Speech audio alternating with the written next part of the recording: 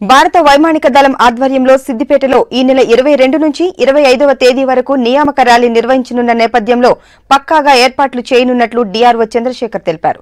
సిద్దిపేట కలెక్టరేట్లో వైమానిక దళ వింగ్ కమాండో యశ్వంత్, వారెంట్ అధికారి నరేంద్ర కుమార్ కర్లతో కలిసి వివిధ అంశాలపై సమన్వయ కమిటీలతో సమీక్షించారు. ఈ సందర్భంగా 22, 23 తేదీల్లో 15 జిల్లాలు, 24, 25న 16 జిల్లాల అభ్యర్థులకు ర్యాలీలో పాల్గొంటారని తెలిపారు. సిద్దిపేట ప్రభుత్వ డిగ్రీ కళాశాల మైదానం నుంచి ర్యాలీ ఉంటుందని చెప్పారు. మనకి కేంద్రీయ విద్యాలయం ఈ సంవత్సరము 1వ తరగతి నుంచి 5వ తరగతి వరకు మనకి ఇంటేక్ అనేది ఉండడం జరిగింది.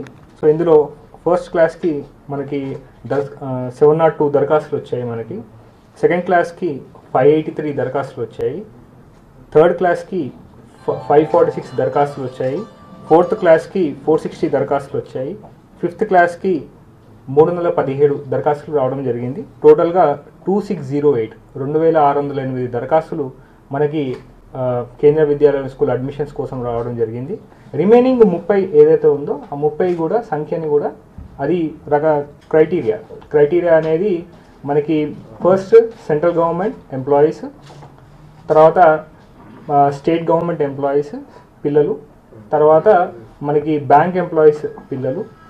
సో వారు ఫిలప్ అయిన తర్వాత మాత్రమే తర్వాత లాస్ట్కి ఇంకో 2 స్ట్రీట్స్ కానీ ఫిలప్ చేయాల్సి వస్తే అది మనకు ప్రైవేట్ ద్వారా